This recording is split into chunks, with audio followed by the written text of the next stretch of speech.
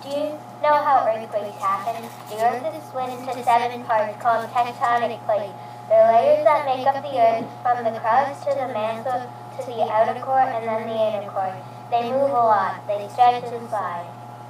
As I say this, I'm realizing, why do tectonic plates exist if they cause earthquakes? When there's unusual heat, they cause them to move even more. When they get too close and crowded, the pressure causes that area to shake.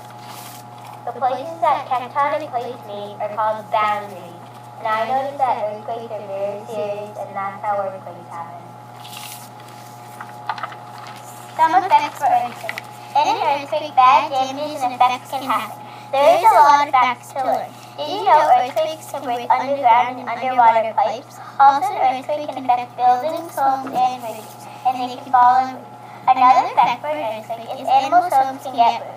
For example, beavers spend their time to make their homes, and it breaks and water flows down the street. People can get hurt and firefighters come to save them. When I really think about it, it's really sad and tragic to families.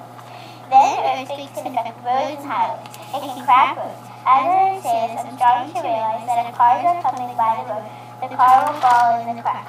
Whoever is alive from big earthquakes is probably really strong and powerful. This shows me that earthquakes can be really dangerous. People may think that earthquakes aren't that often to happen, but you should always be prepared.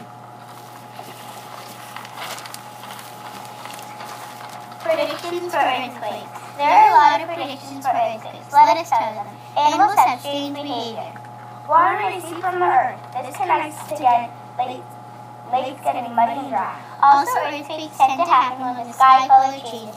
As I say this, weather and color are kind of part of an earthquake. Next, one side of a fault may rise up a bit. To add on, it will make an earthquake happen. Sometimes before an earthquake, there is unusually warm weather. When I really think about it, I know why there are not a lot of earthquakes in Italy, because we have seasons here. Another thing, gas bubbles will appear from the water. Also, weird silence in the weather right when an earthquake is about to happen. The level of well water may shift noticeably.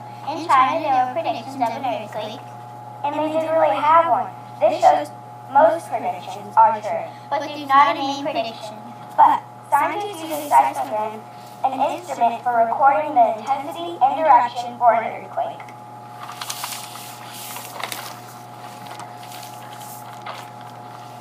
Have you ever been in an earthquake or lived in an area that gets a lot? If you have, you need to know how to stay safe. Do you know how to survive or stay safe in an earthquake? Do you know that teachers in some schools teach kids to drop, cover, and hold? Drop means to go to the ground, cover means to protect yourself, and hold means to stay there and hold on. They learn to go under something and stay away from windows and anything that can fall over. While you're under something, you have to huddle in a ball. If something moves and you're under, you have to move with it, so you stay under it. If you have an earthquake, stay where you are. If you're in bed, protect yourself with a pillow. If you're outside, go somewhere clear. This is an example of a survivor kit. This shows that you don't really want to do anything or go near anything. If you're in an area that gets a lot of earthquakes, people build homes on solid rock. People should build rectangular or square homes rather than circle homes. Flexible materials such as steel and aluminum are better than brick and stone.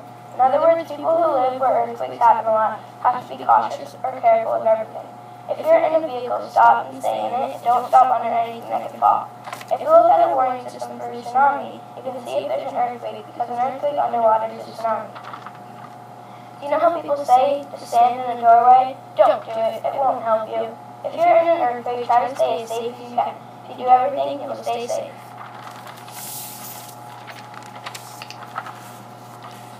There are many important events about earthquakes. Let me tell you them. I'll start off with 1556. It took place in Shenzi, China. One of the most deadliest earthquakes. It killed about 830,000 people. I'm beginning to understand that there were many loved ones killed in the tragedy.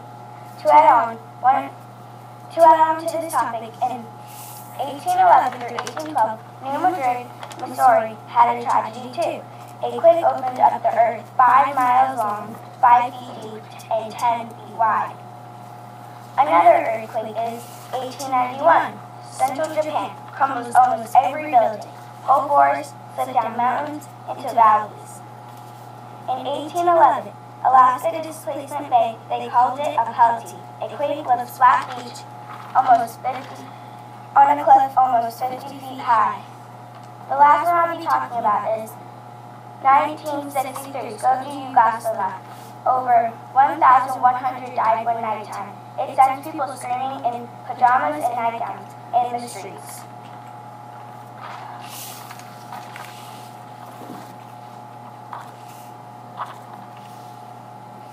This is my tender experience of an earthquake in Haiti. Haiti started shaking, then intensified, Mike said. I stood in a doorway to try to protect myself. I didn't say this, now I know standing in a doorway won't work. When it stopped, picture frames were still flying off well. I looked out the window. I saw people trapped under pieces of fences and statues. People started calling for me for help. I went down to help everyone I met. As I say this, I'm realizing Mike is not selfish. And then a cloud of dirt and smoke hung over the city. The dust went down, and every building that was standing fell over. Mike thought Haiti was ruined forever.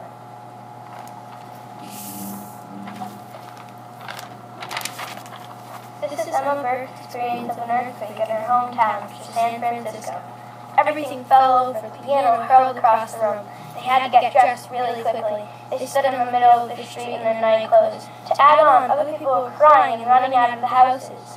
The art museum shattered and cracked. The side of the house came off, made she cracked in half. Electrical poles fell on people in cars. This is giving me the idea that this earthquake Emma survived in could have been one of the worst earthquakes ever. Emma said, I hope this never happens again. As I say this, I'm realizing earthquakes are very serious.